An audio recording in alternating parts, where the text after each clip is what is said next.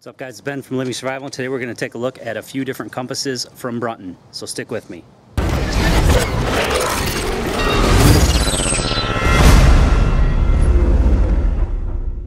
Alright guys, so how many of you have been lost in the woods or found yourself at least turned around once or twice? It's one thing if you hike on, well-traveled paths and things like that. You go down the path, you come back the opposite way, no big deal.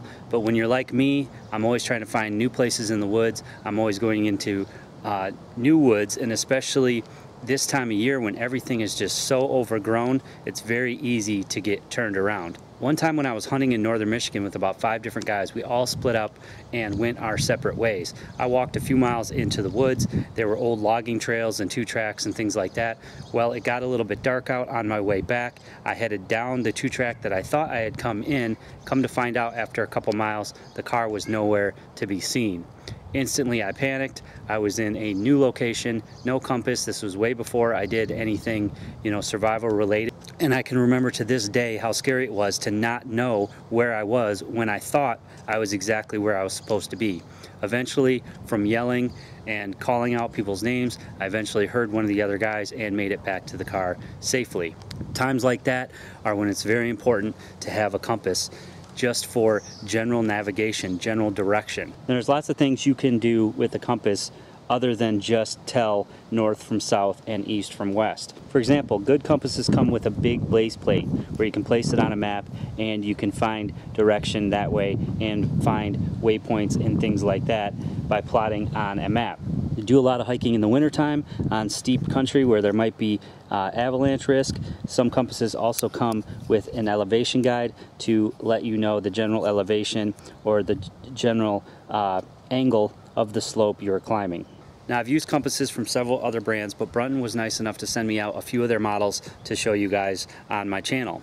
They sent out a few models from their TruArc line, the Brunton TruArc 5 and the Brunton TruArc 15. So we're going to take a closer look. So this is the TruArc 5. It's a great compass. It's nice and clear and easy to read with its colors and large numbers.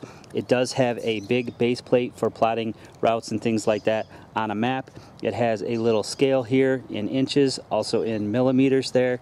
It has a little magnified section there for reading smaller things on a map, which does actually come in quite handy. Now, both compasses in the TruArc line have the global needle, so it's a nice and easy to read needle. Now, this compass also has declination, so if you're not familiar with that, basically what that is it's an offset for different parts of the world, and you can set that accordingly, and then it will make your coordinates read more true. Now, the TruArc 5 has what they call tool-free declination setting. So basically it allows you to set the declination without the use of a tool. Now, that is a cool feature. However, it is kind of hard to get the hang of setting the declination because you have to spin this inner dial here. Now, fortunately, you really only have to set it once for the location that you're in. And then it also comes with a nice long lanyard, which again, it's very easy to read and very nice looking and very lightweight and rugged.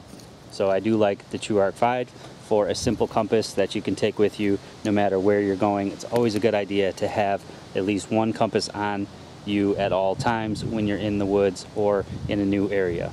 Now, they also sent out their TruArc 15, which is similar to the 5. It has the nice large base plate here, has the magnifying map spot, has the different markings on the base plate as well. The differences with this one are obviously it has a mirror. I really like that because it's multi-purpose. Not only can you use it for signaling, but you can use it to look at yourself in the mirror. Maybe you have something in your eye. A mirror comes in really handy.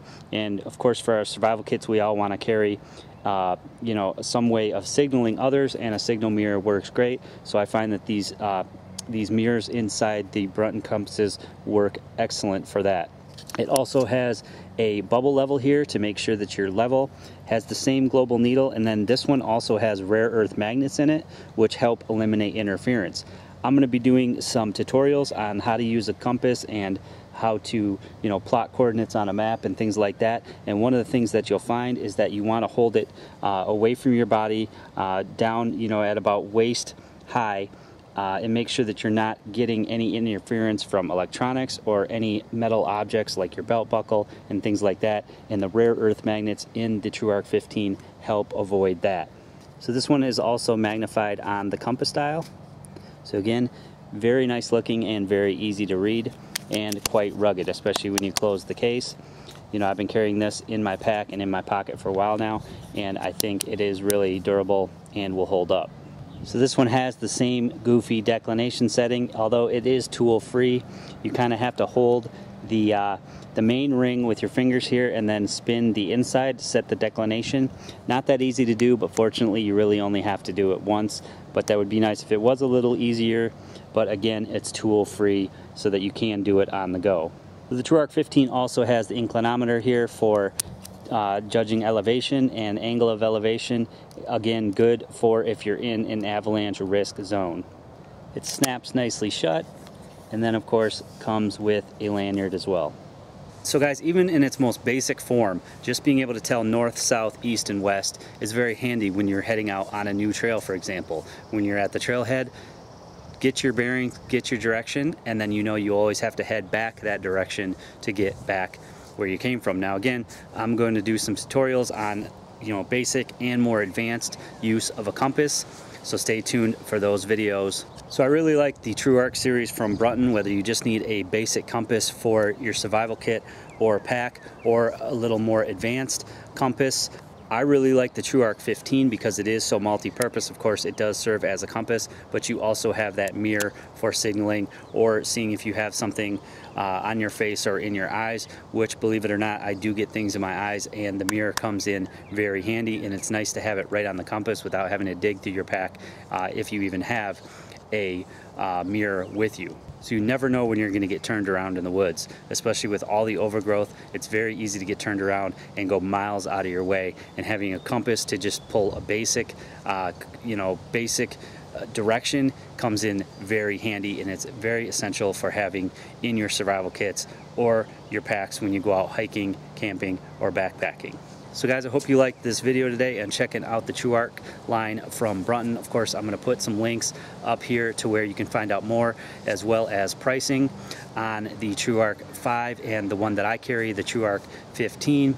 Make sure you guys give this video a huge thumbs up for me. Make sure you leave me some comments below. I will reply to your comments if you leave one. Make sure you share this video on all your social media, Google+, Facebook, and Twitter. And as always, guys, I really appreciate it when you subscribe for more videos.